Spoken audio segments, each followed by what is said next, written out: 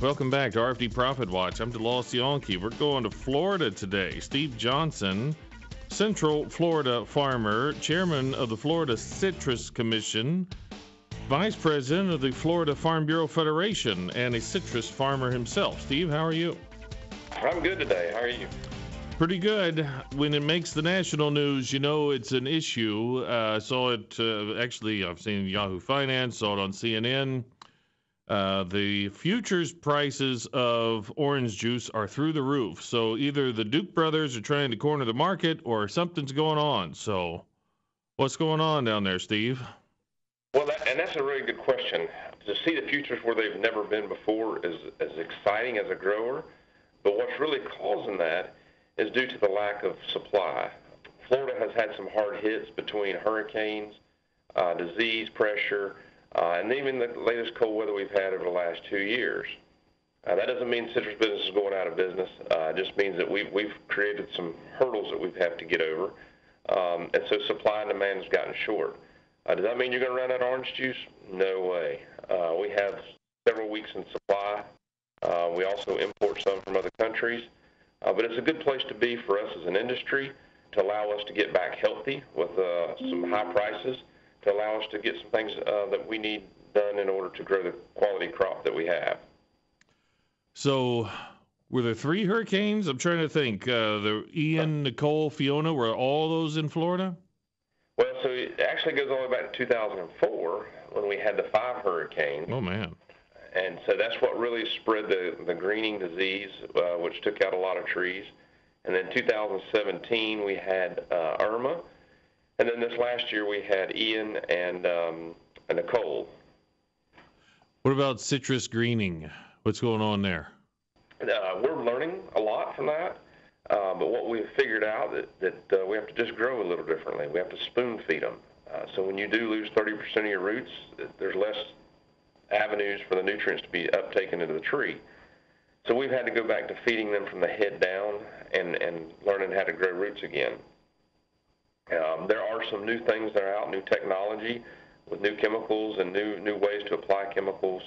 There's also on the horizon is some new varieties that look very promising that are tolerant to greening. Oh. So that's very encouraging for us as we move forward. How many varieties of oranges are there? Oh my goodness, there's bunches and bunches, and some old and some new. But there's really 3 main ones, and that's what we call early, mid, and Valencias. Remember when there were 5 varieties of apples, and now there's like 30 or 50 or something like that? Or are you kind of in the same way there? We are.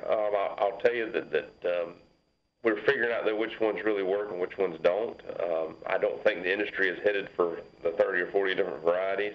I think we're all headed for the one that competes with greening the best.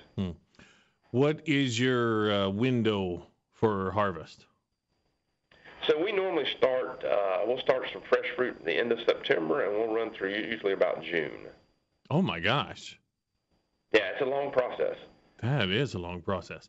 Are some oranges specific for food, and are some oranges specific for juice? No, not really. They're all the same. We as growers, we just try to grow a crop that is beneficial for both avenues, depending on what the market's doing and what the best return for us is. Gotcha. You say September through June. Am I getting one harvest off each tree during that entire time? Yes. So some trees mature earlier based on the variety and the type that they are, and some mature later. Now, most of the juice fruit is picked from December to June. What we pick early on is usually the fresh market, and then fresh market is in between all the other months also. I was going to ask, like, if the oranges don't turn out like you'd hoped, like they wouldn't necessarily look very good on the grocery store shelf, they may just get squeezed into juice. Is that conceivable? That's exactly what happens. Yeah. Whether we have too much disease pressure and, you get small things like rust mites or melanose, which doesn't hurt the fruit, it just makes it look ugly. It doesn't affect the taste at all or anything like that, but it just does not look desirable sitting on the grocery store shelf. I was going to say, insect pressure, and down there, I mean, we get a couple rains and it gets warm. We started worrying about disease pressures here for corn and soybean crop. I mean, your inputs, I imagine, are pretty steep down there. They are, and you're right. Weather plays a huge role in what we do. We're constantly looking at that because we live in a tropical climate or grow in a tropical climate. It makes disease pressure even worse, and so we really have to monitor that on a weekly basis, basically. Yeah. Now, I only see one contract for frozen concentrated orange juice. How many are there during the course of the year? And so is there a carry? Is the market inverted? What's that look like? So, the market does change. Well, market changes every year. But once the price gets established, it kind of is pretty steady unless we have a weather event, whether that's a hurricane or a freeze. Otherwise, once we kind of get into the season and we start harvest, the market's pretty steady. Does that mean next year's market? Like, is this something that you can do forward contracting on? Yeah, so we historically people will do 1 to 5 year contracts, and so maybe some 3-year contracts, some 5-year contracts. And we're like a lot of farmers. We don't put it all in one basket. Mm-hmm. We'll contract some for a year, some for 3 years, some for 5 years, helping us project and plan what we're going to do. And a lot of those contracts do have a rise clause attached to them. So if the market goes up, we have an opportunity to take advantage of that. What kind of storage do you have? How do you store citrus? Well, we don't store it as a grower. Okay. Now, the processors can put it in tanks, and they can store that for up to 18 to 24 months in chilled tanks. That's the reason you don't worry about running out of orange juice, because we've got supply. We've got ways for it. That's the reason we have it year-round. Same thing with fresh fruit. We can put X amount in what we call cold storage and then bring it out, mm-hmm.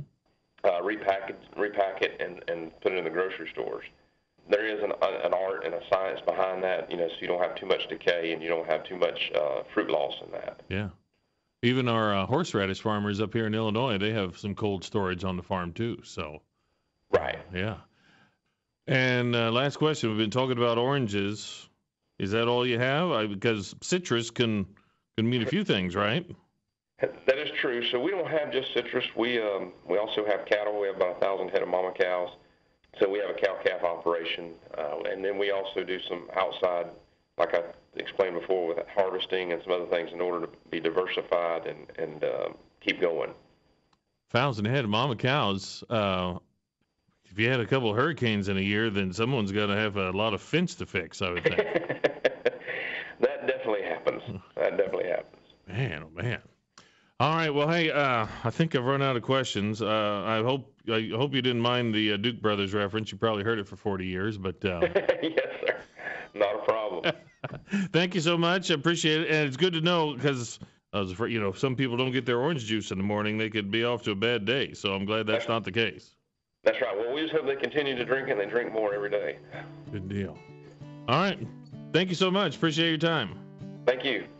Steve Johnson, Florida Farm Bureau Federation, the Duke Brothers references from the 80s movie Trading Places.